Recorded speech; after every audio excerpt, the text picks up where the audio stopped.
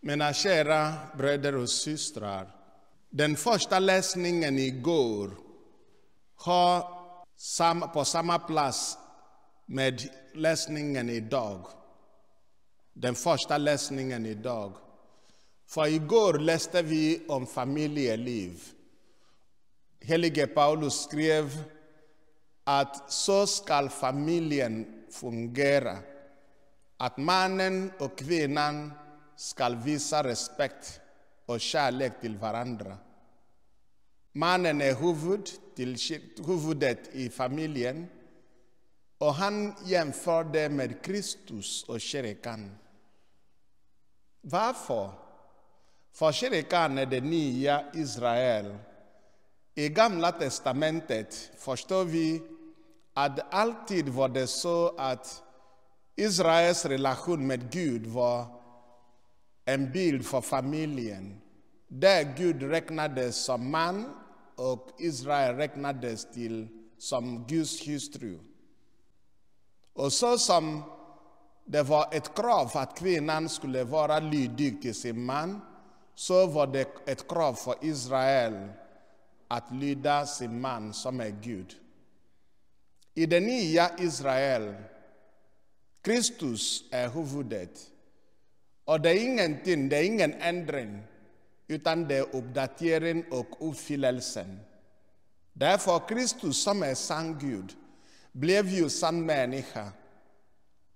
Och därför han har kommit sitt folk till mötes, det nya Israel. Och därför säger Paulus, detta är ett mysterium. Och så förklarar jag mysteriet, att kvinnan ska ordna sig under sin man, som i Gamla testamentet. Och mannen ska älska sin hustru som han älskar sig själv. Att mannen skulle vara beredd att ge sitt liv för sin hustru.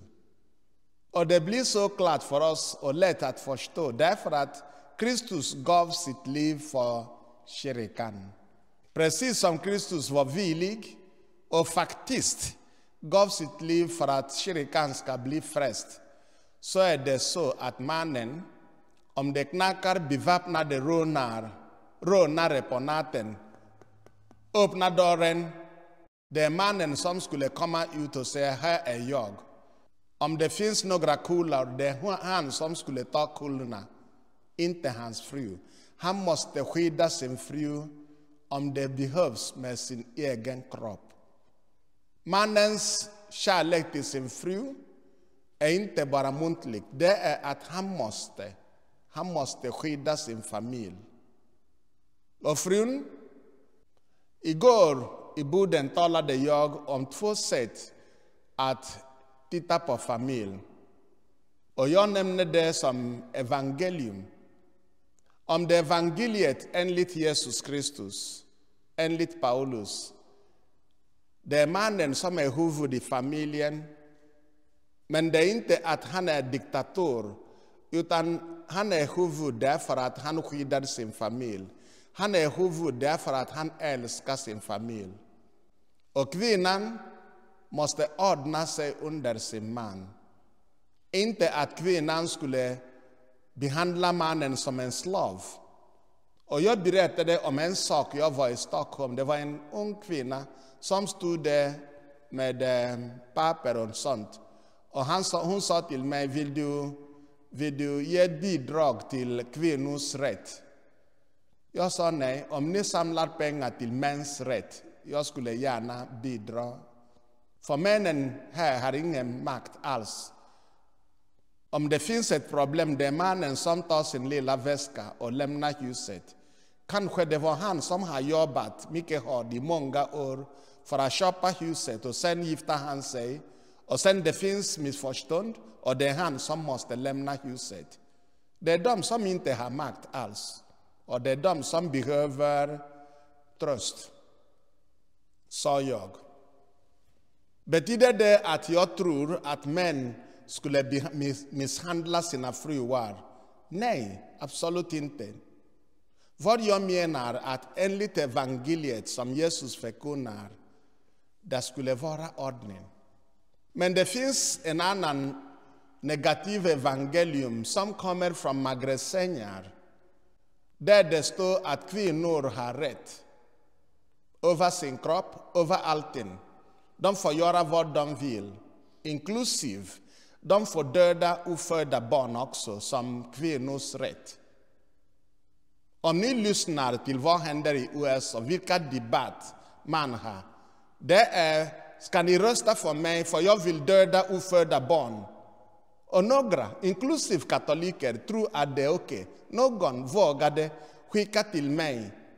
Tror du att det är bäst att du vet, rösta på någon som säger öppet att man måste ha rätt att döda ofödda barn? Även påven har talat, och de förstod inte vad påven sa. Påven sa, det finns två, och ingen av dem är bra, men det finns någonting han kallade för the lesser of two evils. Alltså det som är mindre. Oavsett vad du tycker, någon som vill döda ofödda barn upp till 9 månader, det är värre. Därför att små barn i magen har ingen makt. De kan inte försvara sig själv. De är det mest oskyldiga. Om någon säger vi ska döda dem, och katoliker vill rösta för sånt, det är en chock för mig. Jag förstår inte varför någon skulle tänka på det sättet. Det är en chock för mig. Och idag, någonting annat som är mycket viktigt, att barn skulle älska och respektera sina föräldrar. Jag vill läsa exakt orden. Ni barn, lyd era föräldrar för Herrens skull. Det är skyldigt. Visa aktning för din far och din mor. Det är första bud som följs av ett löfte för att det ska gå dig väl och du ska få leva länge på jorden. Ser du? Det är kyrkans lära. Det är inte kyrkans lära att när pappa säger till barnet, du ska gå och sova nu. Det är 10:00 och du har skola imorgon. Och barnet säger nej, jag får göra vad jag vill. Det är fel. Och det är det som vi lärde oss i kyrkans sociala lära. Att det finns vissa saker som regeringen skulle inte blanda sig. Till exempel disciplin i familjen. Jag menar inte att en man har rätt eller en kvinna har rätt att slå barn. Nej. Vad jag menar är att barn behöver att uppfostras. Om barnen saknar uppfostran, de kommer att bli som det är ibland. Du ser barn som inte tittar på äldre människor eller respekterar dem. Sitter de på bussen och det kommer en kvinna, en gammal kvinna, de står inte upp och offrar sin plats till kvinnan. Nej, de tror att det är helt okej att sitta kvar. De saknar uppfostran.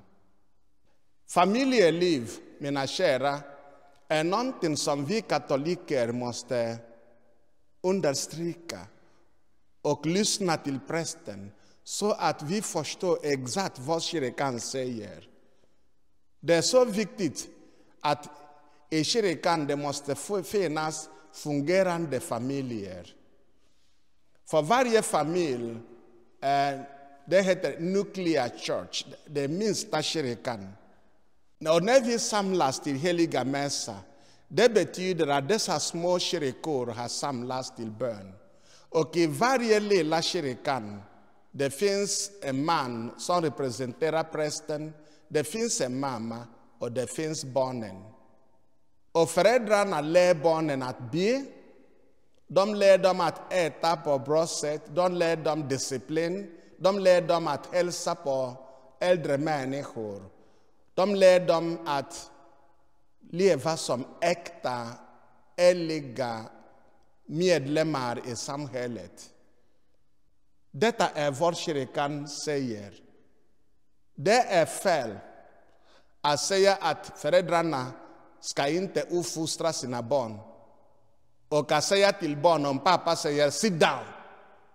Jag ska säga till fröken imorgon, min pappa skrev på mig. Jag vill inte leva med dem. Nej. Någonting som heter principle of subsidiarity. Det är något som man kan lösa i familjen. Behövs inte tas till kommunen. Någonting som kan lösas i kommunen behövs inte tas till staten. Principle of subsidiarity. Det är någonting som vi måste lära. Vi behöver inte hålla debatt med någon. Men om ni som föräldrar uppfostrar era barn och tar dem till undervisning och lär dem att be hemma. Ni samlar, ni uppfostrar goda medlemmar i kyrkan för framtiden och goda lemmar i samhället för framtiden. Därför, när vi kommer till mässa, vi måste förstå att det inte är prästen som är den första läraren. Nej, det är mamma. Det är pappa.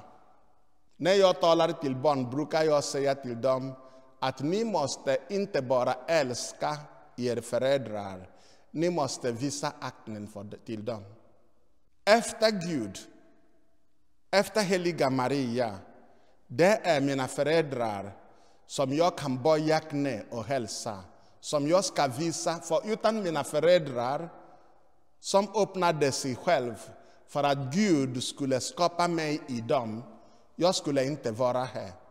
Därför säger jag att jag vill att när ni kommer hem, att ni tar den första läsningen och läser på nytt. Men läs först läsningen igår och sen läser ni för idag.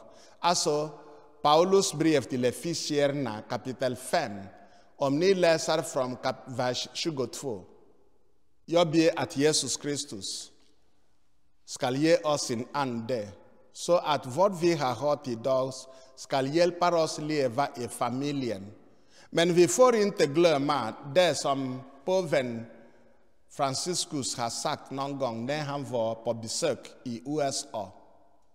Det fanns familjekongress där och han var med. Och han talade om vad är familj. Och han sa en familj är en grupp människor som omfattar pappa och mamma, deras barn, och farfar och mormor och morfar och farmor. Är det hur man förstår familjeliv i Sverige? Nej. I Sverige, familjen är man och hans fru och sina barn. Stämmer det? Men påven säger, det är inte bara det.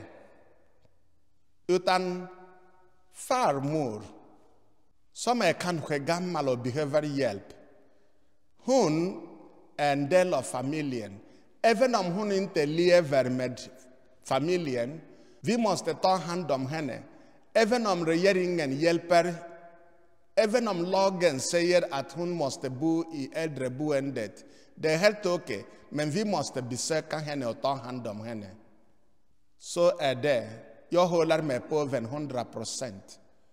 Att en familj är inte bara nuklearfamiljen. Det gäller också föräldrarna, farföräldrarna, morföräldrarna. Att man måste ta hand när man är vuxen och gift. Måste titta på sina föräldrar. Det är katolskt. Det är vad påven säger. Och om ni besöker andra länder utanför Sverige, ni blir chockerade att vad påven säger gäller. Vet inte om ni har varit någon gång i Italien. Kom till Italien och fråga en man. Hur mår du? Din familj? Ja, det är bra. Min mamma är lite sjuk. Din mamma? Du är 65 år gammal. Ja, min mamma bor hos oss. Och till Spanien. Det är samma sak. Och till Irak, Mellanöstern. Och till många delar av Afrika. Det är samma sak. Därför, det här katolsk mentalitet är någonting vi måste acceptera som katoliker. att ta hand om våra föräldrar när de blir gamla och sjuka.